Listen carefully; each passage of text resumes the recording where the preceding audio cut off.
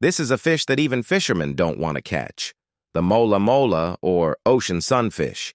It looks super fat, but it actually tastes terrible. It can't swim well, so it just drifts along with the ocean currents its whole life.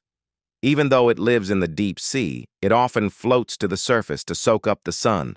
But sometimes the sun gets too hot, and it literally gets cooked to death. And when it sees its buddies die, it gets so depressed. It can die from that too. One sunfish in an aquarium even stopped eating because no one came to visit during lockdown.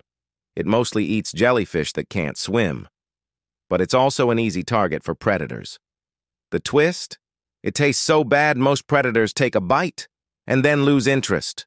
So you'll often see sunfish drifting around with chunks missing from their bodies, but they're not extinct because they're champion reproducers.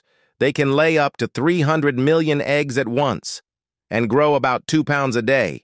Now that's one strange survivor. Subscribe for more.